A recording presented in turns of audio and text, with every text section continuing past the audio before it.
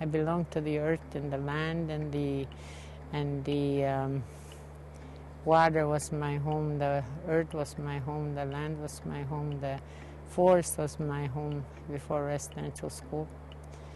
Everything was connected to me, my home, my everything. And then one day, I remember they picked us up. We were fishing, and I got picked up along with a bunch of other kids, Achneepineskum Talks, Baxters. A bunch of us got picked up by airplanes.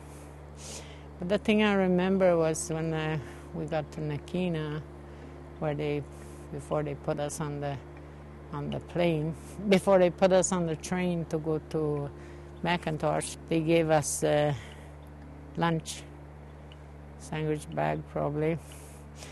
And then they also gave us something I'll never forget. They gave us a tag, like a name tag. The name tag said that I was headed for residential school to McIntosh. It didn't say my name. It said McIntosh. So that's where the conductor would know where to get these native children off. If you were to get off at Sulakot, you were an Anglican kid, and if you got off at McIntosh, you were a Catholic kid. That's how they categorized us where to go. So we would get off in McIntosh in the middle of nowhere, and we got inside there. I didn't speak a word of English. I didn't understand any English at all, because I never heard it. No one talked to us. They talked, but we didn't understand them.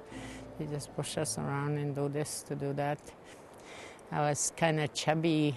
The nuns, after a while, I began to understand English, and they always called me the Groose. They used to say the big one or something. And I'd look at them and say, what are they saying, French nuns? And somebody would tell me, she's saying you're a beautiful angel. We had one Ojibwe Sultul nun. That's a different dialect from our dialect, but she began to talk to us in McIntosh. She began to talk to us in our language.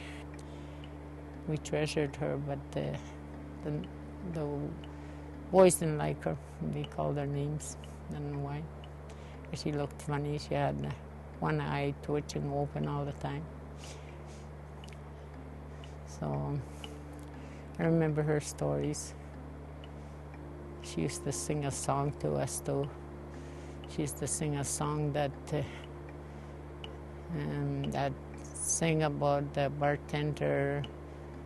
He drank his cup to the full. He gave you a drink to the full. She used to sing that song to us. I didn't know what kind of song that was until I began to understand her language. And today, I still remember her song she used to sing. So it goes like this. Siginigewin is the bartender. Siginigewin abijuwa wingesi. Omeni kagane sita shogejishke badon gawin na washime.